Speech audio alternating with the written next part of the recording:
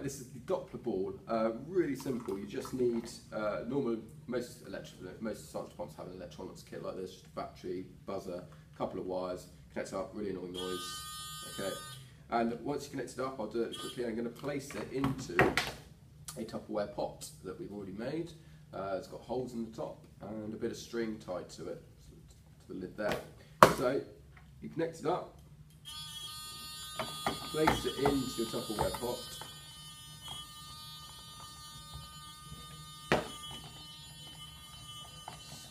Fit it all in there, and then put your lid on like that, so that it's now sat in there.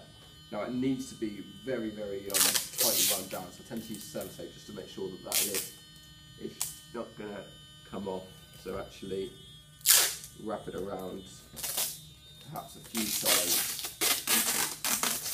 like so there's no chance of it coming off and hitting a student's face at the point.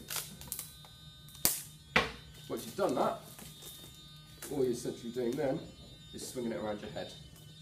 Now I'm not doing it very big, I'd do it in a much larger curve. I don't worry about hitting the camera, but in a classroom environment you can do a much bigger curve.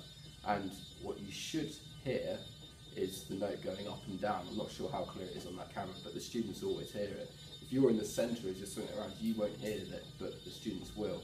What is happening and why? Well, let me just quickly take this off and I'll explain. Okay, so what's happening and why? Well, as the Doppler ball moves towards you, the sound waves that are coming out are being compressed, the wavelength's being compressed, therefore the frequency is increasing, so the pitch goes higher.